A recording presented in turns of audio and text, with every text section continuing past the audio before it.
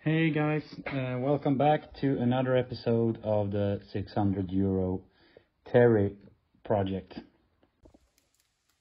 It's a rainy day here in Sweden and I'm back on the boat project. As you can see, I have mounted hydrofoils.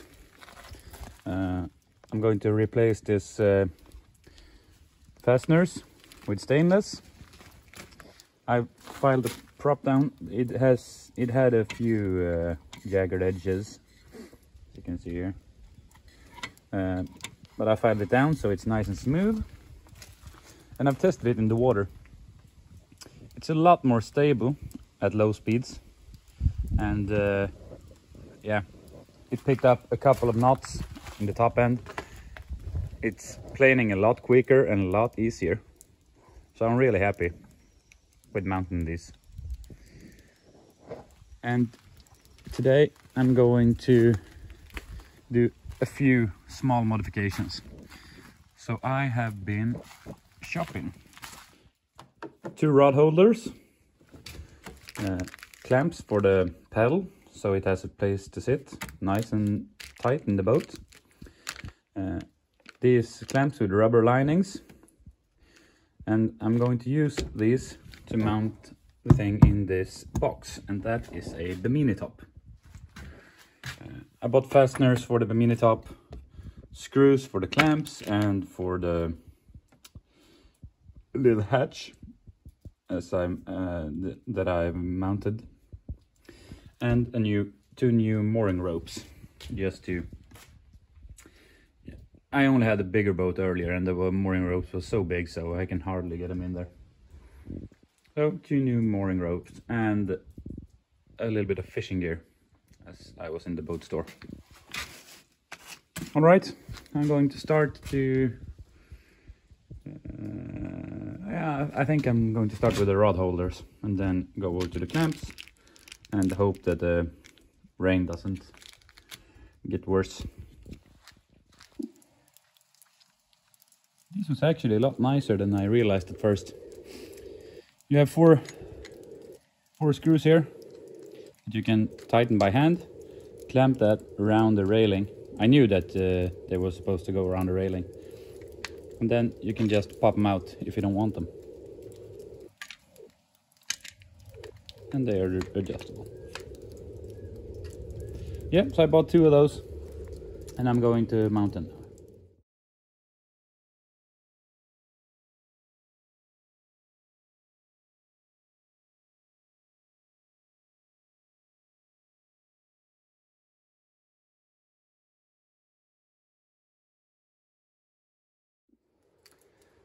I have another project that I'm working on parallel at the moment, where I have to brush some whitewash off a wall. So I used my Milwaukee power drill, and I know they're not supposed to go on high revs and for a long period of time, but that was exactly what I did. So I burnt this. Some very hot pieces of the gearbox came and flew right out onto my hand, and I burned myself a little bit. But I have 1 more of this, luckily, but I don't want to destroy it by keep doing this job. And I have the Parkside, the Lidl tool. I have that in a paint gun, which is also on battery. So I had to buy 1 more battery for my paint gun, and it was only like 10 euros more to buy a drill with it. It works, it has front and reverse, only 1 gear, and a 2 amp hour battery.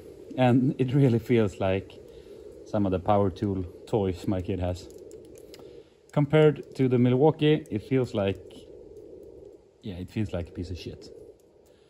But I'm going to try it now. It's brand new, I haven't used it yet.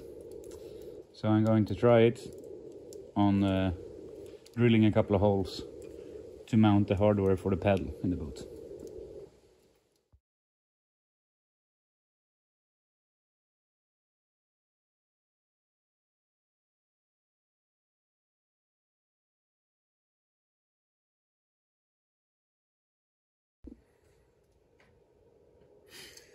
Alright, I'm going to unbox the bag, the box. In this it's supposed to be a mini top, which is 1.5 meters wide. And I'm going to try to put it on with the clamps on the railing on the side of the boat.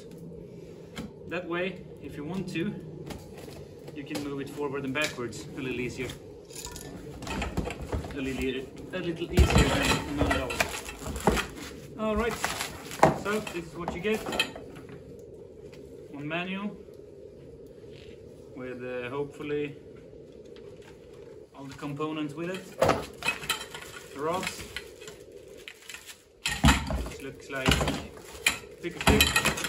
So I have opened everything. This is the canvas top. I went with the dark gray one. They had a lot of different colors. And it actually had this cover for it. I didn't know that. It was probably in the ad, but I didn't read it that well. That was very nice. So when you have it rolled up, you can cover it up so it doesn't get bird poo and everything on it. This is your pick a stick collection. I'm guessing the instruction here will tell you how all the parts go together. Yeah, I hope so. And the hardware box. You actually get a tiny screwdriver. Probably useless. All the screws and plastic fasteners and everything. Doesn't look to be in. It looks quite nice. I mean, for the price, I only paid about a little over 100 euros for this. I bought it off online, Swedish website. I'm guessing it's the same if you buy them on Amazon or eBay or wherever you want to buy them. Whatever most convenient for you. And you have the strings to keep it upright when you want to have it folded out. Okay, as you can see here, B1 and B2 goes into C. That creates the upright there. And there were two slightly curved pieces that has a D on it. That goes through the canvas top. And then B1 and B2 goes into D. And that's about it. And just use the plastic fasteners. And I bought the clamps. So under here, the clamps will sit around the railing on the boat.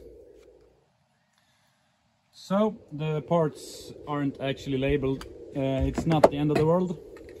The only parts that look similar but are different is the B1 and B2, and the only difference between them is that this is in the opposite way around, depending on if it's the front or the back, or the back or the front. Yeah. So it's not that hard of a puzzle, and I have it the right way around now. So they only snap in, just to snap them in. I'm trying to do it and show you at the same time. Just push it in.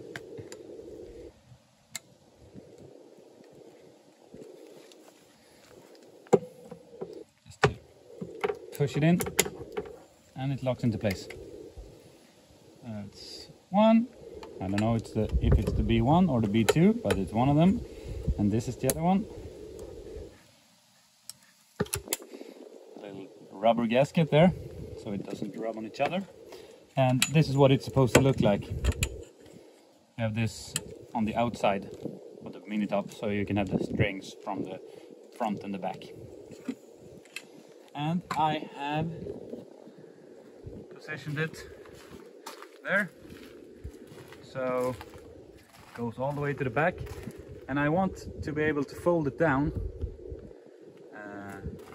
and not to catch on the fishing rods, as you can see here. Sorry. I have rod holders in the back as well. So I'm going to place the plastic foot there, and we'll see how it looks once it's folded up. So this is the plastic foot for it. It's made for just to be mounted in a fiberglass boat or in a ABS plastic boat like this. But because I'm going to mount them on my railings, I bought this stainless hardware to use on my hydrofoil. So I had to drill them out and countersunk it so it doesn't catch on the mini top when I fold it. So they go in like that, and then these rubber clamps are going through the railing, and of course I got two for each side.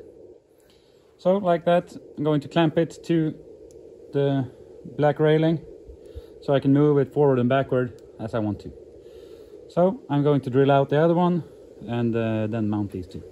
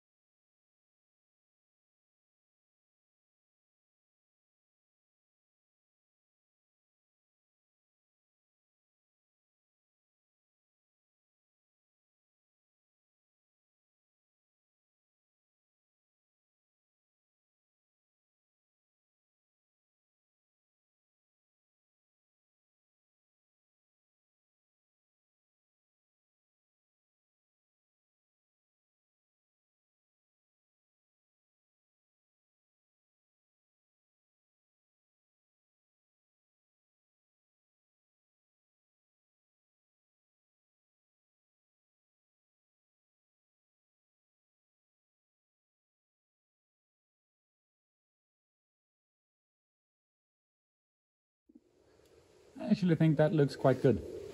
It's in the position where I want it. Back seat is covered by the mini top. The first chair is almost covered. For now, I've just tied it down to the railing and to the rear mooring points. But yeah, I like that. It fits the boat, and it's quite a lot of space under it. It's yeah, it's about 130 centimeters from the seating position. So you can't stand up under there, but that was never the idea either.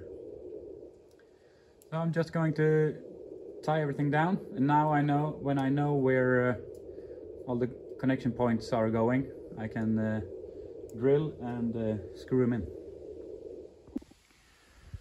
So the last attachment point is right there. All over the boat there are these small holes. I've used them for the other three attachment points, but the one on this side and the one on that side wasn't even, so I didn't bother with this one. I drilled a new. So I measured up, drill one, tighten down the screw, and then I drill the other one. And it's really about 10 millimeters of plastic in here.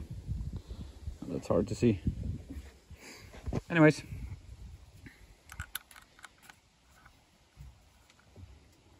So, tighten the screw down and hook up the last piece of rope. It's actually turning out great. And I have my little assistant with me. Okay, so the cost breakdown. I paid 600 euros for the boat with engine and trailer. I paid 65 euros for service of the engine, the parts for that, the impeller, the spark plugs and the oil. I paid 105 for the bimini top, and an additional 130 for the other modifications, the hydrofoils, the rod holders, and the stainless hardware to mount the mini top and the hydrofoil. So that puts me on an even 900 euros, and I think that's pretty good for this kind of boat. As you can see, the weather isn't the best. The rain is just around in there.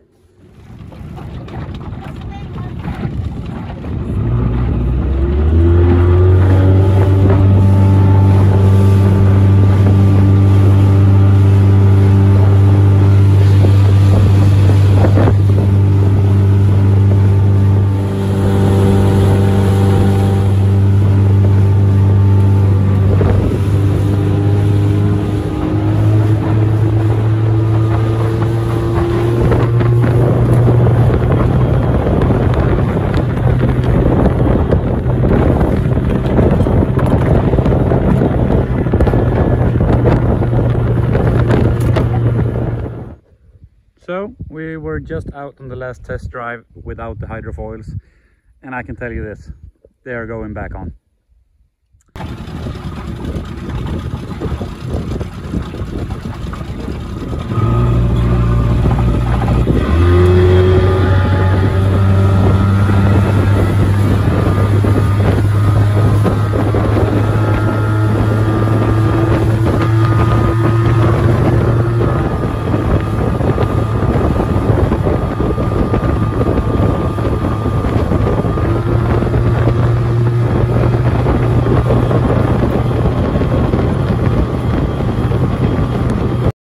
I think this boat turned out really nice. You can see the mini top and the rod holders and everything. Yeah, I like this project. I enjoyed it. It was not that much of a project though. The engine was running, so all I really did was give it a good cleaning and the service, and did a few modifications to it. But I'm happy. I hope you enjoyed this, and I'm going to find another project or something else to work on, and I will see you guys later. Thank you for watching.